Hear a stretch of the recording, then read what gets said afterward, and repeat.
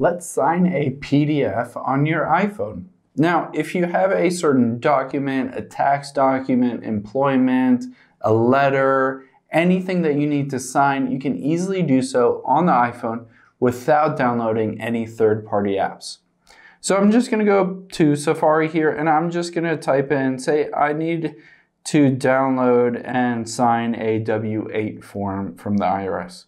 So I'm going to tap on it, tap the share button at the bottom center, and then hit save to files and hit save. So say I've saved this, I want to fill it out and then sign it.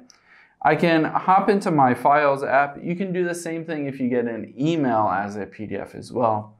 And then I'm going to go into this. You can see towards the bottom there is a sign here. And if I want to sign this document, I can tap that little pen icon at the bottom right. And then I can tap that little plus icon. Once I'm there, it says signature as the second option. I can tap on that.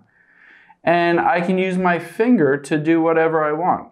I can hit clear if I don't like that, but I can sign it however I want. I can always switch it over to landscape mode if I want to sign it like this. Say I like that signature and I wanted to use this one.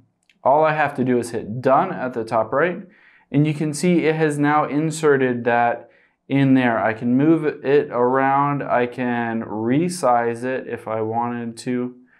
And then when I'm done, just hit done at the top right.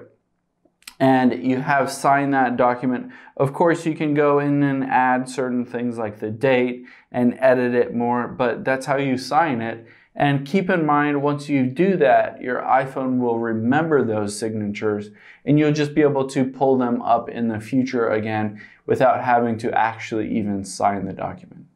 Hope this helps. Thanks for your time today, and I'll see you on the next one.